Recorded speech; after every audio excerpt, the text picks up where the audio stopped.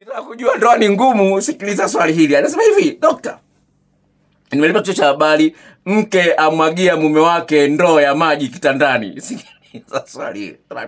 Dokta Mwaipopo, naitwa Dickson, umri miaka 29. Mwanamke ametoka kazini. Mwanamke umetoka kazini, umechoka. Anaanza kelele. Ndio lile nimezungumza kwenye swali la kwanza. Huyu mwanamke ni mzuri, lakini anachepukiwa na michepuko zaidi ya 4. Kuna Eliza, sijui kuna Aisha, sijui kuna Janet, sijui kuna Irene. Wote wanachepuka na mwanaume huyu. Akiachana na huyu anahamia kwa mwingine. Achana na huyu. Sikiliza sasa, Dr. Mwaipopo. Hivi mwanaume umetoka kazini, umechoka. Mkeo anaanza kelele. Ukimwambia umechoka, unataka upumzike, unapolala anamwaga ndoo ya maji kitandani ili usilale. Dokta, nifanyeje? Sasa unaweza kusema hii story nimeitunga. Sawa, unaweza hii story labda nimeitunga, lakini ni story ya kweli imetoka kwa mtu anasikiza Radio Free Africa, radio pekee kabisa. Sawa? Sasa unaweza kuona swali la kwanza linasema kwamba ndoo chakavu. Umelisikiliza vizuri, sawa? Ndoo chakavu, sawa? Sasa naomba nisikilize, sawa? Katika mazingira kama haya, awe ni mwanaume, awe ni mwanamke, unapoona anafanya mambo ya kikatili wazi wazi, anachokuambia sikutaki, ondoka, lakini uondoke, julikane kwamba wewe ndio umeamua kuondoka, sio mimi. Kwa hiyo hataki kuonekana ni mbaya, amevunja ndoa, anafanya vituko ili wewe uondoke, uonekane akulaumu kwamba wewe ndio umevunja ndoa. Katika mazingira kama hayo, mwambie samahani. No, msikilize. Nitawahi kumwambia mtu hivyo. Sikiliza. Muulize kwa amani kabisa, sawa? Muulize kwa amani kabisa, hivi, halo, hayo nao nifanyia, unataka tuachane au vipi?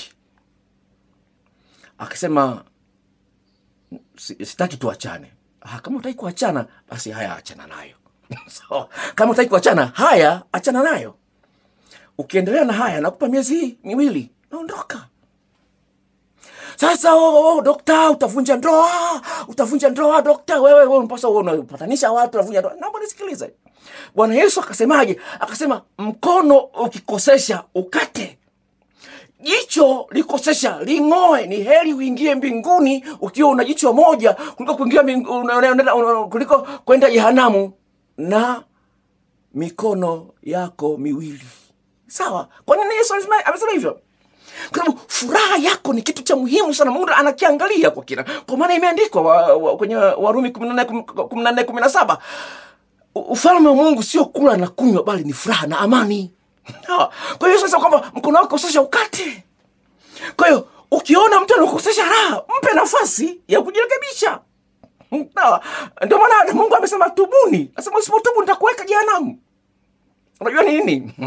Nilikuwa natafakari hiyo wakati niko likizo ya Christmas. Sawa? Hivi Bwana Yesu mahali fulani akasema hivi. Anasema hivi, njia ya kwenda mbinguni, Yesu anasema hivi, ni nyembamba na wanaoiona ni wachache. Anasema njia iendayo upotevuni, yani jehanamu kwenye moto, wanaoiona ni wengi na ni pana hiyo njia. Nikasema kwa hiyo Mungu amekubali kushindwa? Maana kula chache, maana umeshindwa kwenye uchaguzi. Sawa? Kama utakula chache, maana umeshindwa. Sasa Yesu anasema wazi kwamba njia wanayoenda mbinguni ni wachache, ni nyembamba. Kwa maneno mengine ni kwamba ni wachache ambao wana upendo wa kweli. Sasa wewe unayemvumilia mtu anayekutesa, wakati Mungu mpango wa maisha yako kwako wewe sio kuteseka, ni kuishi maisha ya furaha, shughuli yako itakula kwako, kwa sababu Mungu hapendezwi na mtu anayenung'unika. Sawa? Ukisoma Kumbukumbu la Torati 28:45 mpaka 47, Mungu anasema hivi, na sina Biblia hapo lakini maneno nayakumbuka yalivyo. Kumbukumbu la Torati 28:45 mpaka 47 inasema hivi, na laana hizi zote zitakufuata na kukamata, kwa maana kumtumikia Bwana Mungu wako kwa furaha. Asema hizi laana zote hizi zitakufuata, magonjwa, vita, nini. Asema zitakufuata na kukuandama na kukamata, kwa maana hukumtumikia Bwana Mungu wako kwa furaha. Kwa hiyo usipokuwa na furaha, wewe sio mtu wa Mungu, kwa sababu imeandikwa furahini katika Bwana siku zote. Haleluya. Kwa hiyo haya ni mambo ambayo unapaswa uyafanyie kazi yao katika mpango wa Mungu katika maisha yako. Sihubiri hapa, lakini nakupa picha halisi ya jinsi ya kuishi katika ulimwengu aliyeumba Mungu aliye hai, Mungu aliyekuumba kwa mfano wako. Kwa hiyo endelea kusikiza Radio Free Africa. Tunaendelea na maswali.